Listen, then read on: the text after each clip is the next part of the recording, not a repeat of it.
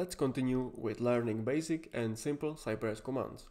In this video, I'm gonna show you how to put static or implicit wait into the code, and also how to use command pause, which is very good for debugging.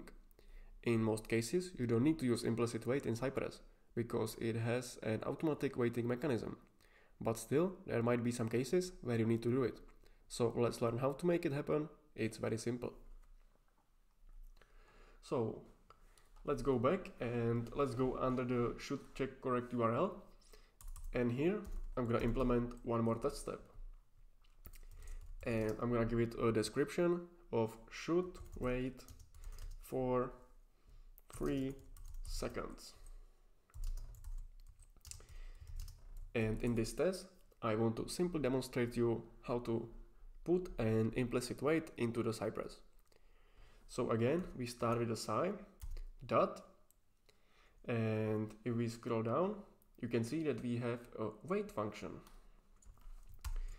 And simply into the wait function, all we have to do is to pass the number of milliseconds, how long it should wait. So we want to wait for 3 seconds. So let's pass it 3000 milliseconds or 3 seconds. So let's try it.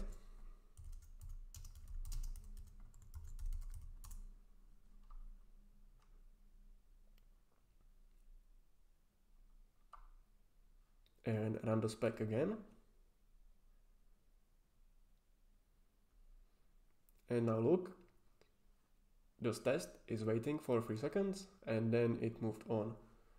So basically we have visited the URL, we have checked that the URL is correct, then we have waited for 3 seconds and then the test simply moved on.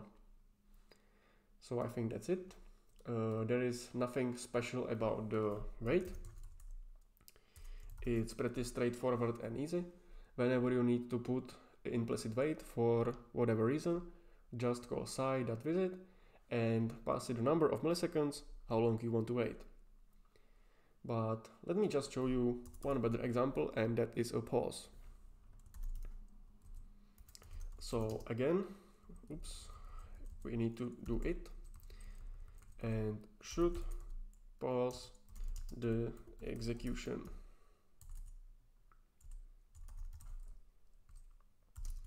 And in this test step, I'm going to demonstrate you how to use sci.pause command. So we have sci.pause, just like this. There are some optional arguments, but for standard pausing, this is all you need. So let's now open the Cypress UI again.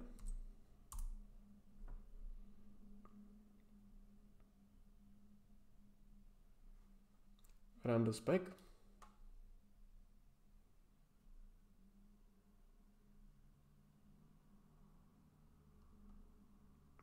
And now look, the test is now paused. You can see it by this pause icon here, and the test will now stop and it will not move on until you hit this resume button. So look, test is pausing. Now I click resume and the test is finished. So this function is very good if you want to just stop the execution and verify some steps, or you want to look at the application under the test. And whenever you are finished, you can simply click on the resume button and the test will finish. So let me close it and stop the test. And I think that's it. We have learned 2 new commands. One is wait for implicit waiting, and one is pause, which is very good for debugging. So I think that's it, and see you in the next video.